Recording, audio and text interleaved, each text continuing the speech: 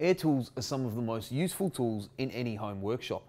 They provide better power to weight ratios, run cooler, and are cheaper to purchase than their electrical counterparts. To run any air tool, you'll need an air compressor, but any old compressor just won't do. The air compressor that you choose is dependent on what kind of air tools you'll be using. More on that in a minute. 240 volt air compressors work by compressing air using an electric motor to a pressure around 115 pounds per square inch. Now when you use your air tool, the compressed air is released and shoots out of the tank to power the tool. Once the pressure in that tank is lowered, the pump automatically begins re-pressuring the tank. We stock a great range of Blackridge air tools and compressors designed to work together seamlessly.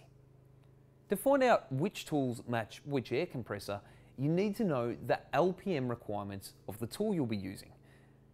LPM is the litres per minute of compressed air needed to run the air tool effectively.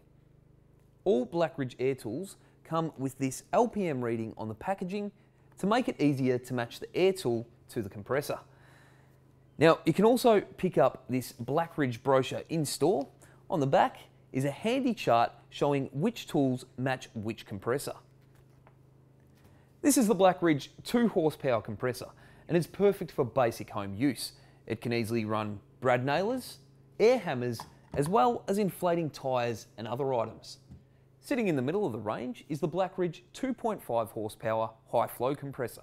It allows you to start using workshop tools, as well as fastening, painting, and surface preparation tools. For professionals, or those after top of the range, the Stanley 2.5 horsepower belt drive compressor is the choice for you.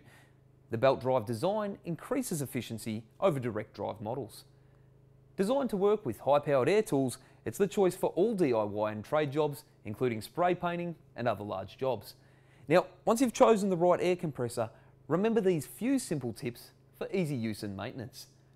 Try to avoid extension leads. If you have to extend your compressor's reach, it's recommended to use a longer air hose. Avoid using the air tool while the pump is operating to ensure the compressor stays within its recommended duty cycle. Wait until the pump has stopped before continuing work.